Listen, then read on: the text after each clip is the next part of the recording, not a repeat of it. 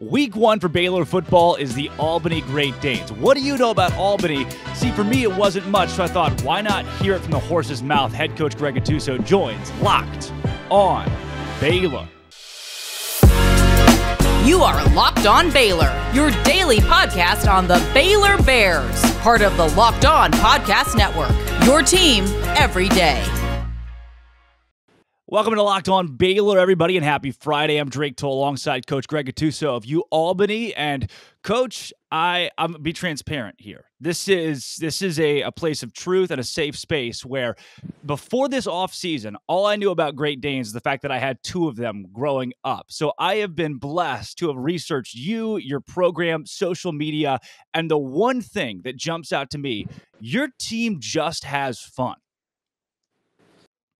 Well, we try to have fun, appreciate that. And it's sometimes in this business, that the kids forget to have fun. And we try to mix it in when we can. And we have a good chemistry culture of kids that like to be around each other. And, at the end of the day, that's to be in. I would ask you this question. So you had 2 Great Danes. What kind did you have? What were they? Whoa. You have completely blown my mind. Are there they were it's like granite. It's the only way I can explain it is granite. Gray? So you had gray guys. Okay. Well, I have a harlequin and I have a mantle. So the harlequin are the ones with the white patches, like a Dalmatian, a giant Dalmatian.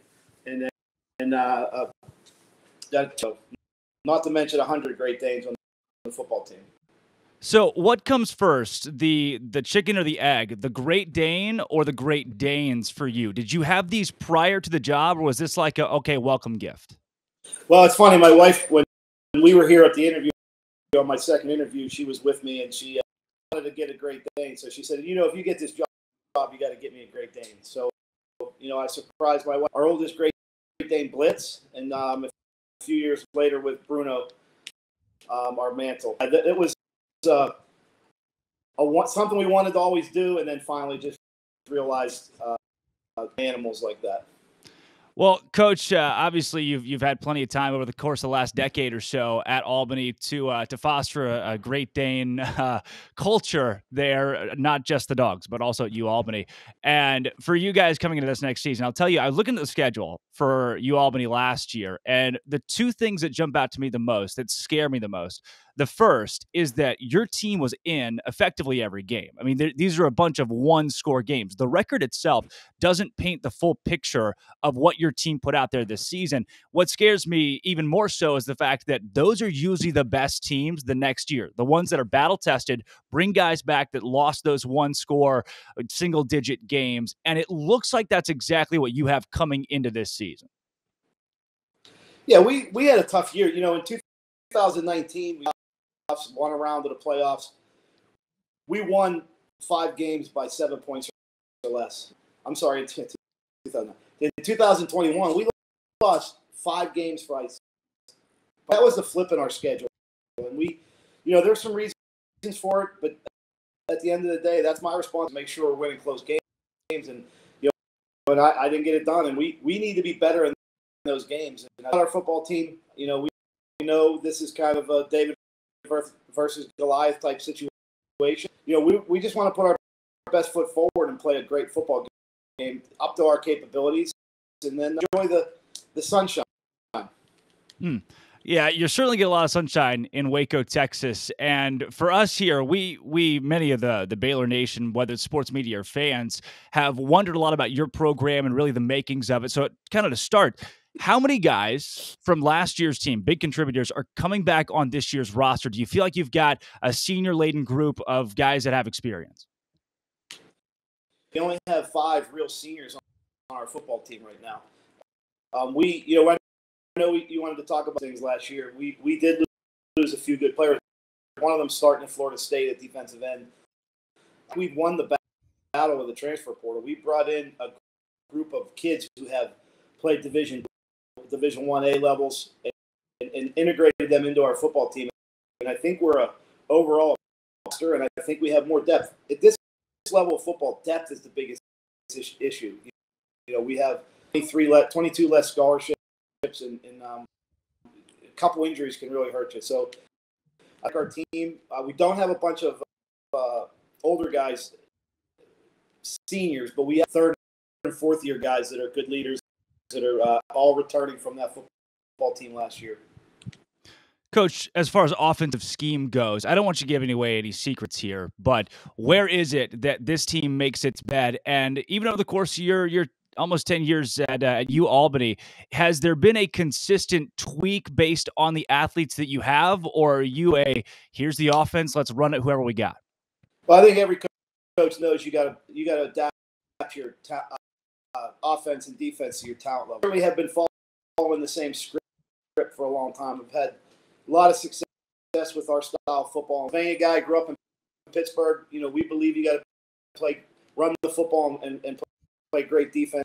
We weren't very good on special teams last year, and in games like this, it can be a big issue. And we've really got to keep ourselves afloat in the special teams against a team that has more depth and size and speed. Issue for us, but at the end of the day, we got away from who we were last year, and I think we're bringing our team. Look, we know they have the number one rushing defense in the country coming back probably, and players returning. We know the size that they have. But if we can't establish some type of running game, then we have to find a way to run the football and to be effective and keep our defense off the football. Coach, you mentioned the defensive side of the ball for Baylor. For you guys coming into this year, I know there are different defenses and styles across the nation. Some teams like to play fast. Some teams like to play big. What is the MO defensively for the Great Danes? It's very difficult to recruit size at the FCS level, and we're more of a speed to move around with our front and do some things like that. I'm a D-line coach by trade, and we just, we're going to try to be as athletic as we can. We understand we're not complete, so we're going to have to rely on some other weapons in our repertoire, but quick, athletic defensive linemen. Coach, linebackers. Teams are great. Some teams actually are more. Sum up of this Great Danes team. What comes to mind first in what you want to see this season? I just want to see us put our best foot forward in games. I think last year, if it could go wrong, it would go wrong, and that's something that's contagious. We pride ourselves on trying to be disciplined, and we try to pride ourselves on playing really hard. We're struggling in those areas, and all of us, we got behind the eight ball early. This called played North Dakota State, and then Rhode Island, who was ranked, and then Syracuse, who was number 8 at the time. And we just kind of got in a bad place. And like I said before, that's a head coach. It just took us too long to turn the corner. So, I want to see us start fast. I want to see it. And if we're playing hard and we're playing smart, I'm pretty happy with this football team. We're going to win some games. Oh, hold the phone there. I got to tell you about BetOnline.net. If you want all things sports wagering this fall, BetOnline.net is your place. Game 1, Baylor and Albany. There will be a line for it, and you can go online. You can go online and put your monetary goods on Baylor to win and cover the spread, or Albany to cover the spread, or even Albany to win and make a lot of money if they do so. Greg Gattuso, who's on the show today, is certainly intent on Albany putting up a fight, and now I'm bought into that. So if you want to make that, go to betonline.net as your place. All things sports wagering, and they've got the NBA when that comes back, and the NFL when that comes back, and MLB right now, and UFC. That's the fighting stuff. I'm not really into that, but if you are, betonline.net has it. Super easy to use interface with podcasts and stuff involved too. So go to betonline.net today. BetOnline is where the game starts. betonline.net. To jump into the game in Waco coming up in now just 2 weeks, with your team coming here, I know originally on the schedule for Baylor at Louisiana Tech, and after that game was dropped, it was kind of a scramble to find somebody for that week 1 slot. How did that process go? Did it go through you to decide, hey, look, there's an opening here, we can make this happen, let's go to Waco? Well, these are great games for our kids to play, and I do enjoy them, and I've been on both sides of them. I coach at Pitt and challenges are presented. It certainly wasn't my first pick. Obviously, I my talk, but it's for an experience and to we don't have many people on this football coached and played against a top 10 team, and I think that's going to be a great experience for a lot of them. To get down, we're going to come down early. We're going to see the place. We're going to practice. We're going to do the acclimate to what we're dealing with in that stadium. But at the end of the day, it's about going out and playing football against a football team. That's a big deal for us, and we know the challenges. But this football team would like to compete, and we're going to go out there and play as hard as we can play. I feel good about our team. We're struggling in right now, as probably most teams, but it's going to be a good experience going to Waco and playing. Coach, how much of this decision to come to Waco was based on the show Fixer Upper and Chip and Joanna Gaines? Do those names ring any bells?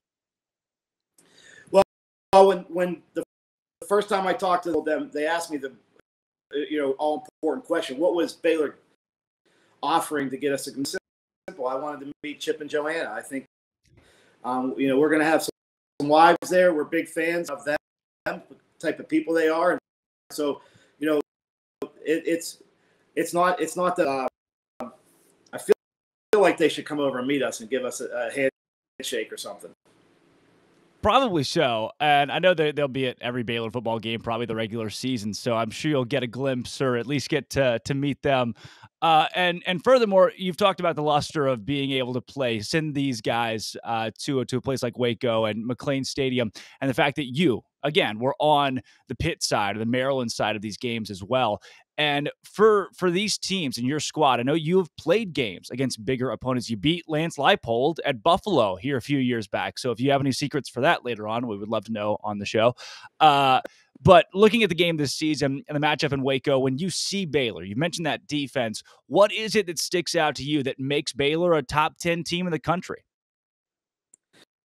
Well, one, the first thing is the defensive line. I think, I'm played nose guard in college. I'm a defensive line. Got a heck of a defensive front, really big and physical. The nose guard looks. I can only imagine what he looks like in person.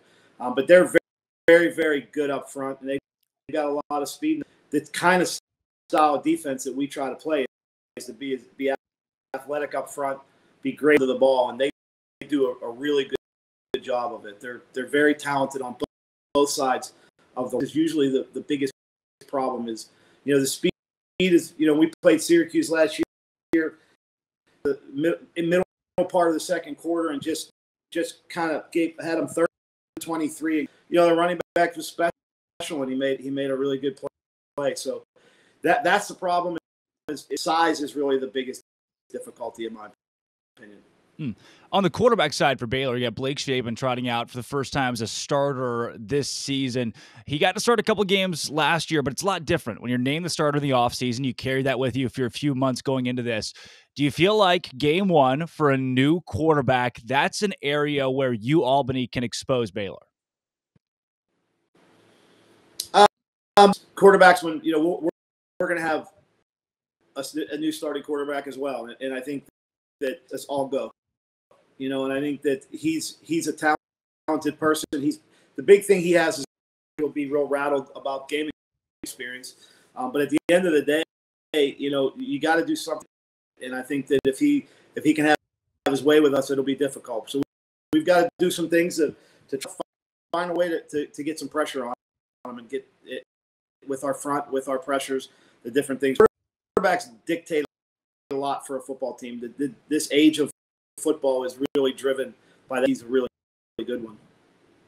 Coach, I don't know if you know this. You do. Baylor was Kansas and Vanderbilt before it was cool to be Kansas and Vanderbilt in football. They were just bad for a good portion of the early 2000s. And, most fans are really, in the last decade, getting used to being good at football. So with a team in the top 10 playing a night game one, you're going to get a packed house in Waco with a lot of rabid Baptists that are, have drank a lot of Dr. Pepper and other assorted non-alcoholic beverages, but you'll get a rowdy crowd.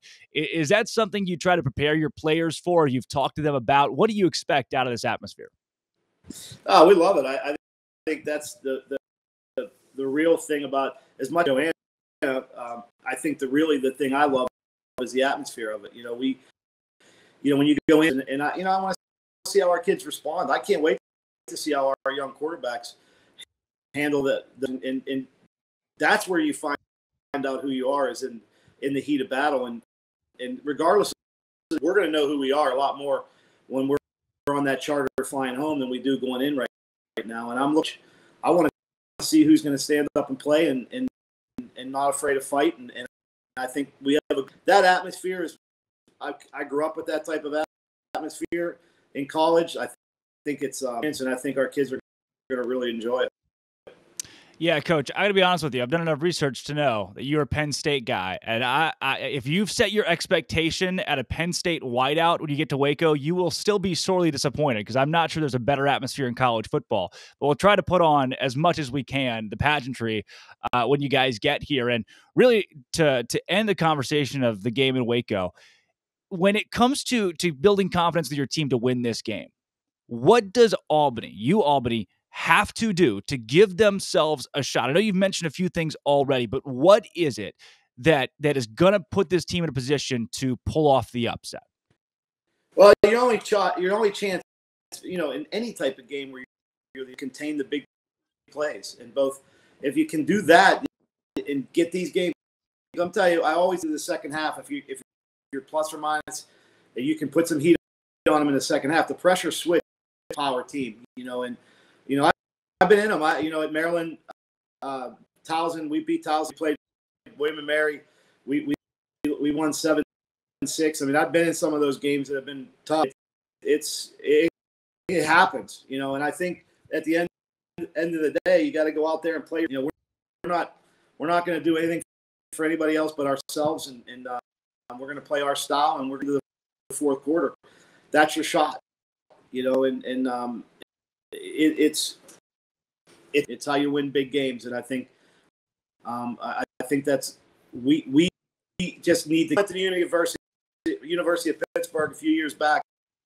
We actually played a really good game after the kids were standing around looking around. We get a kickoff return for a touchdown, opening kickoff, and throw a pick that gets returned back to our 15-yard line. We're on our heels. I'm sure they're going to come out with big plays and with their running game and how they play. They're really within their structure really well, and they're a very well coached football team. So plays and fight our butts off and try to get into the second half with them.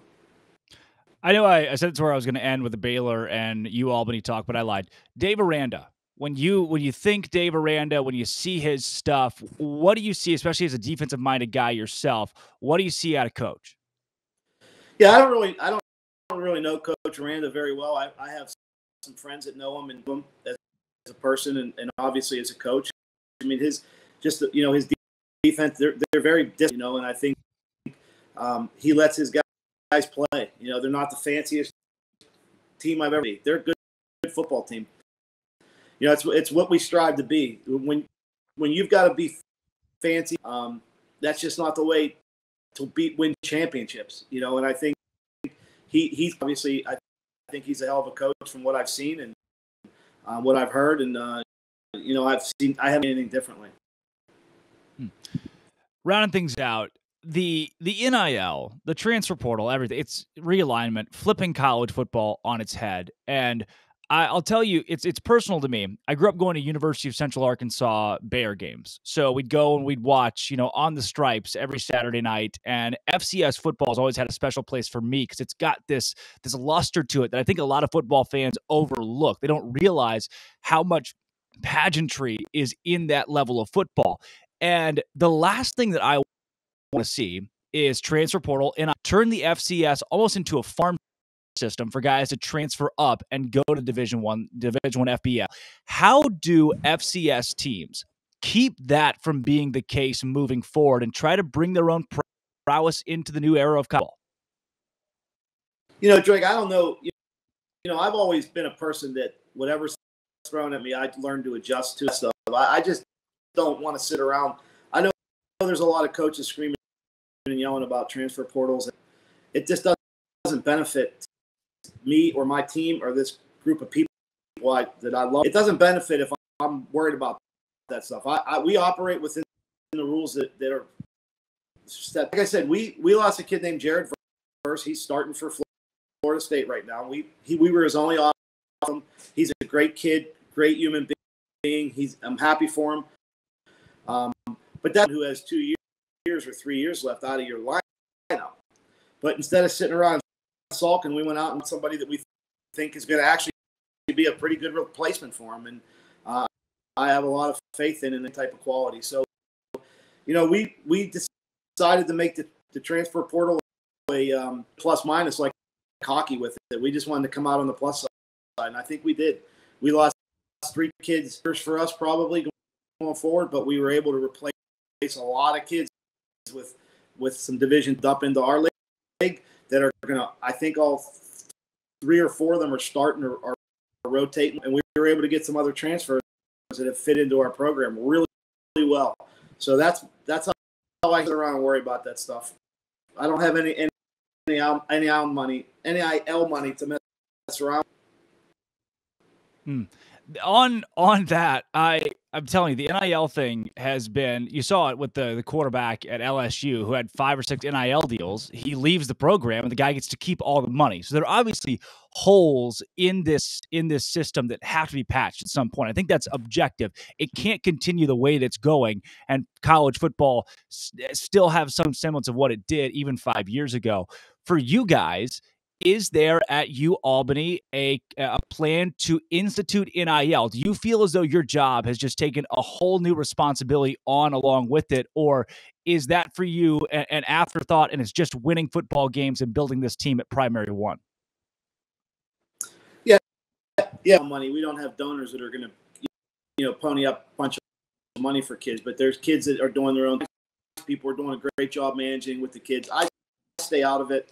It's not my thing. Most stay out of it. Unfortunately, that's not the case either. And that's, I think, the danger of the transfer portal with NIL is that the opportunity for people to go beyond the rules.